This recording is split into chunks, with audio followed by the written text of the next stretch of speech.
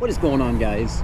In this video, I'm going to show you how to put together your own catch and cook setup from Walmart for relatively inexpensive, and so you guys can get out there and do your own catch and cooks this summer. Now, if you guys have watched my channel, you know that I have a very nice catch and cook setup. In fact, everything all together is probably around $150, but I'm going to Walmart here and show how you can spend about half that for a nice catch and cook setup. You know, it's maybe not as nice and slick as the setup I have, which I'll put in the description, but it'll definitely get you by, and you don't have to spend a small fortune to do this. Here we are. Come here to the camping section. We are going to get some fuel for $5.74. We got this nice canister of fuel. This will last you like, gosh, a couple of hours. You'll have a couple of hours with the stove on of this, and the stove, okay, out of the Peak One stove. So what I'm just gonna do is I'm just gonna go to another Walmart. We have another one down the street. The Peak One stoves must be very popular, and we'll just go down to that one and pick one of those up. But we'll get everything else we need here, including, look at this, for $14.88 you can get a 10-piece camp cook and dine set. They have like some sporks, they have a pan, a pot, a bowl for everything. It all comes in this nice little packet, in a nylon carrying bag for everything. So for $14.88, that is a good little deal there, and you are all set up as far as that goes.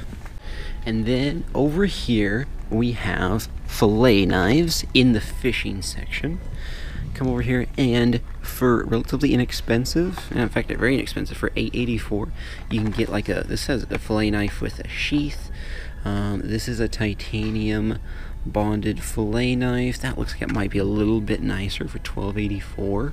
What I definitely would recommend is that don't get too short of a knife, because having that long fillet knife makes it way easier in the whole process. Now, I cook a lot of like small trout, so I can actually get away with a real small knife, but I would actually get the longer one so you can take care of the smaller fish easily, but you can also take care of the bigger fish that you will eventually be catching if you keep going out fishing.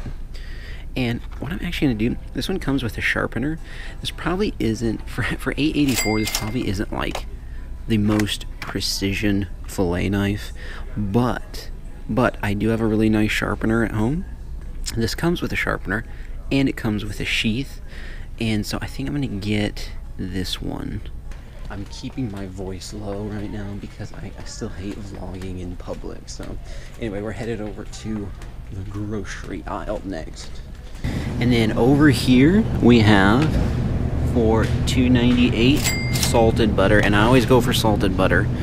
So you got 4 sticks there, and yeah, 1 pound of butter for $3. You'll have enough butter for a lot of catch and cooks with that, unless you're Fisherman's Life.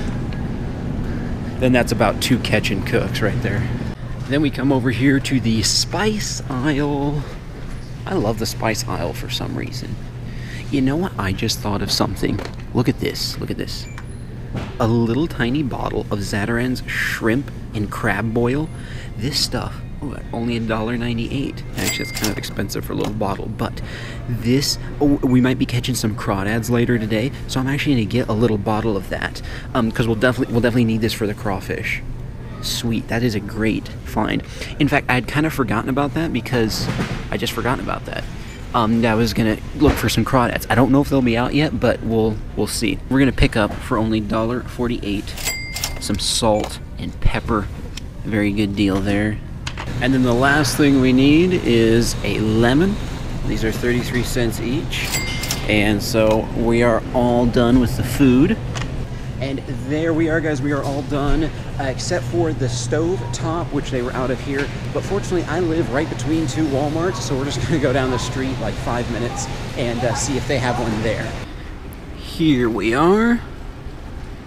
Peak One Coleman burner, and it's just that it's not we already got the propane thing on the bottom, but if you look right on the top there, all it is that little device that's the stove top, and it's for $18.42. By the way, if you want to get this for cheaper, it's actually a few dollars. It's like 15 bucks on Amazon. So I'll put a link to this in the description, and I'll put a link to all this stuff that I just showed you in the description to Amazon in case you live somewhere. Like I have family that lives in the mountains of Colorado, so they don't have Walmart anywhere near them. So if you do live in a remote area and you want to order this stuff online, I'll put links to it below. Here's one other little tip. So if you have multiple people that you're going out with, check this out. They have a 24-piece dinnerware set, and they got, you know, like 3 cups. It's 3 of everything. So if you have a family, this is a good option, and it's only 24 bucks. So you know, there are a lot of different catch and cook options here as well. So make sure you look it all over real good when you come to Walmart to do this. So the grand total comes to, since I had to go to 2 separate Walmarts, got 2 separate receipts with taxes and everything, $57.94. So you guys are looking at between 50 and 60 bucks, depending on what you have to buy. I have to imagine a lot of you guys already have a knife, but so you can get all set get all set up for a catch and cook for around 50 bucks. I was actually going to try to keep this under $50, but anyway, that didn't work this time. But so we have our beautiful fillet knife, stove top, plenty of fuel. This will last you for quite a few, and I just love this. I love neat little things like this. Got our 10-piece camp cook and dine set, lemon, salt and pepper. This for, hopefully the crawdads are out, I hope they are, and of course lots of butter. Now let's get down to the river. So here we are down here at a local river, just, I mean, it's like 10 minutes from my house. It's the Boise River, and so it's, you know, you don't have to go far a lot of times to find good fishing spots. Oh man, this looks fantastic. What I'm using first today, a little spinner here. It's a Meps, and it has, I like that little colored blade on it. I haven't used this one a ton, but it looks really good. I don't know, I just had a good feeling about it, so I'm gonna throw this little spinner. I actually fish a lot based off of feel. If I'm looking at my tackle box and I see a lure and it's just like, you know what, that just looks good, I will obey my gut feeling, and it's turned out way better. I actually had 2 modes when I did, oh look, I got one already. That is so funny. A trout? He's a little small. First cast though. Look at that. First cast of the day. Ooh, he got this one good. Boom. That is beautiful. Hey. Little trout. Oh, there he goes. A little bit too small to keep. At this particular spot, there's no size limit, but nothing else on the spinner, so I'm going to try this, the old standby for me, a Rapala jerkbait. I always seem to get bigger trout with this. Whoa, I got one. A nice one. Oh, look at that. On the jerk. Oh, shoot. That was a good fish. Man. On that jerkbait.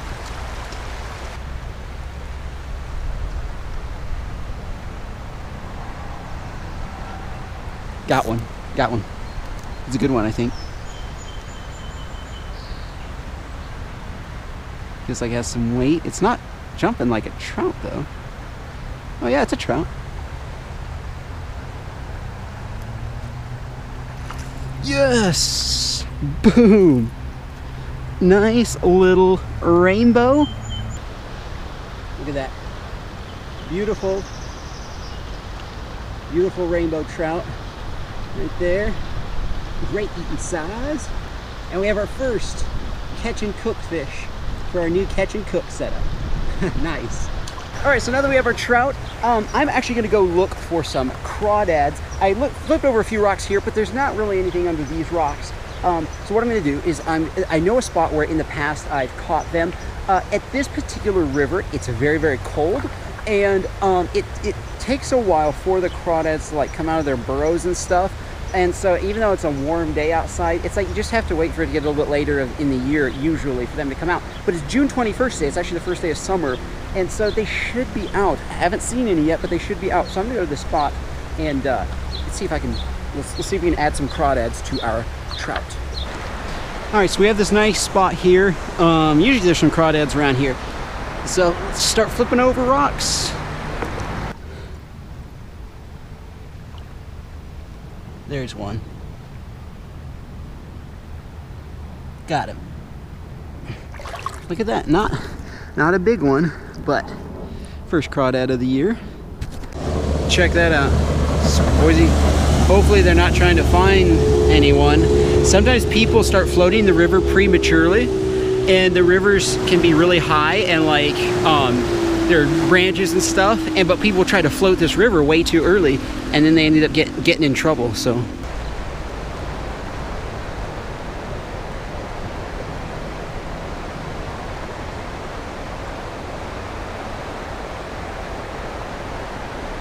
there we go, got one. There we go. Not a big one, but another crawdad. We don't need very many today, just enough to complement the trout. Let's try flipping over this big old rock here. There's got to be some crawfish under here, right?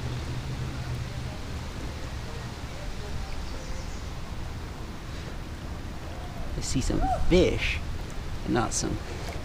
Oh, I almost grabbed. Oh wait, no, there's a big crawfish. I almost grabbed a fish though. Got him. There you go. Just like that. Let's see if there's anything under this rock. Actually, we'll flip over this one first. Oh, there's one. Oh, he's small though. He's kind of tiny. We'll just let him go.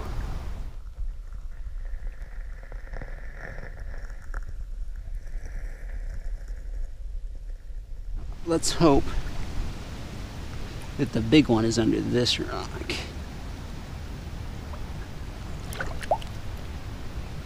Yep, there's a big one right there.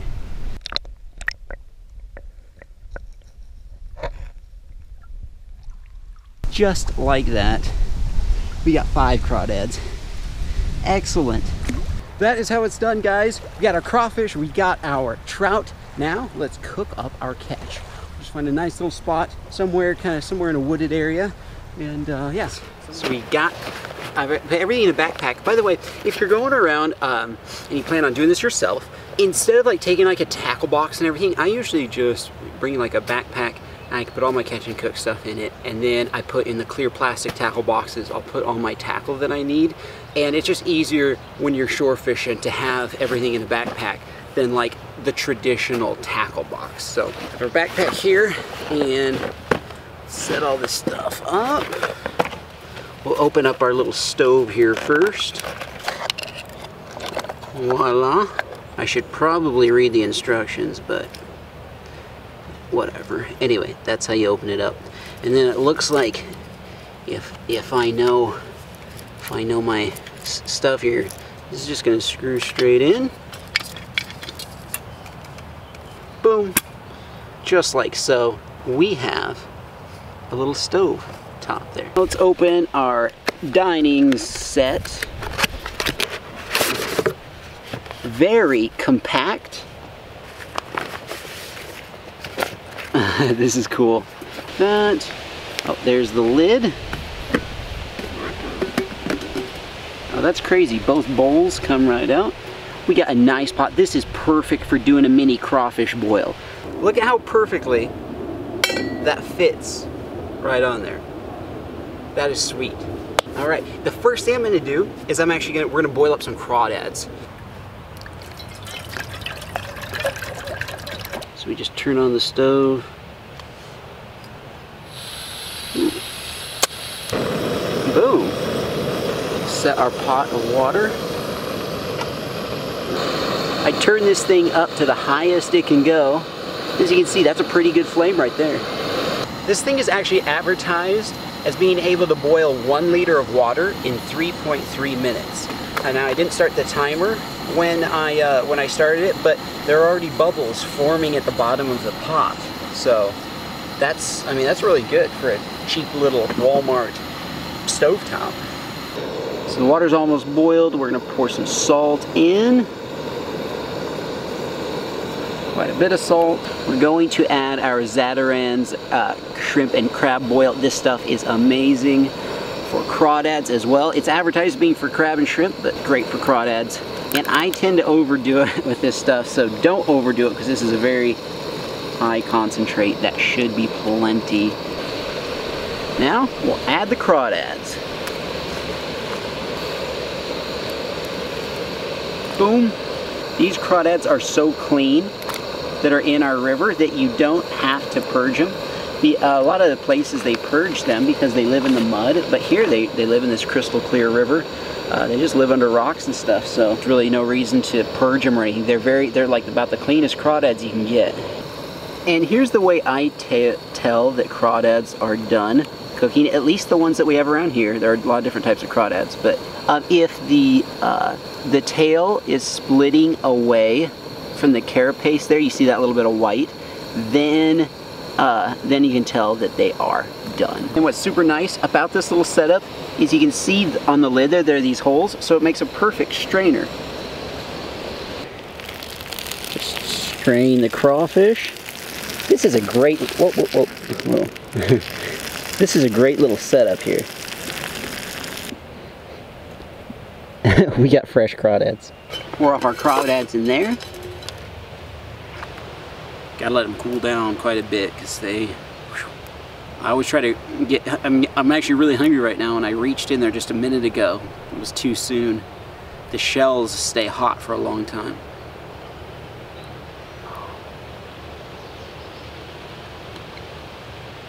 Mmm. That's good. That's good all by itself, but needs a little butter. Let me show you real quick how to eat a crawdad. For those of you who don't know, you just twist the tail off like so. And then you see that poop vein there. We'll take care of that in a second. Then you twist this the back end off. And then we're going to twist this ever so slightly just so it comes apart like so. And there we got the red meat. And then we pull it out. And there's the last of the shell. And then as far as the vein goes, there's like the guts in the poop vein, and we just, oh, didn't pull out that time. You know, I just eat it myself. Some people like to pull that out. I don't make too big of a deal of it. Maybe I'm kind of used to it, but I don't know. Anyway, and there we go. We got a little piece of tail meat there. So an okay sized claw. Boom, we got a nice little medallion, and this is one of the best pieces in the whole thing. Look at that, look at the size. That is not bad, and that's actually more tender than the tail meat. In order to fit the trout in the pot, we're gonna have to cut them up into a couple chunks. Just gonna cut the tail off. Even though there's a little bit of meat down there, I gotta be able to fit it in the pan. This little knife is not too bad. And there we go, we got a couple of trout chunks. I'm gonna butter up the bottom of the pan real good. Salt up the trout a little bit. Whoa, maybe a little too much salt. Drop them in there. Drop some salt on top.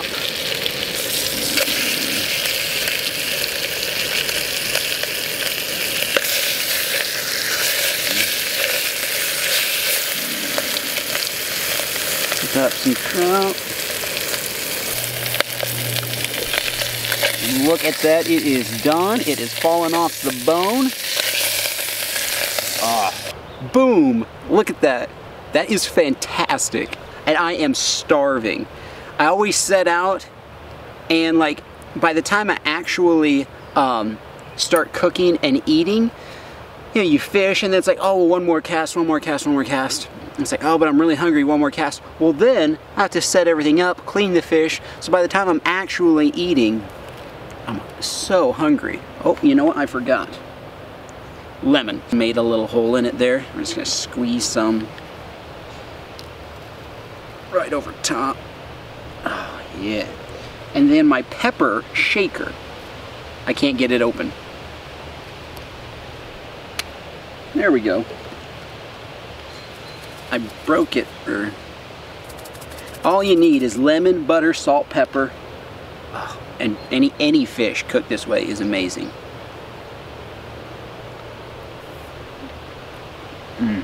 Guys, this is so much fun. You have to do this yourselves. Everything from the fishing, gathering of crawdads, cooking it up, being outside all day, finding a little spot in the trees to cook everything up. It is so much fun. Gotta try it. And you don't have to, you know, it doesn't have to be that expensive. So anyway, I hope you guys enjoyed this video. Please smash that subscribe button if you are new, and I'll see you guys in the next one.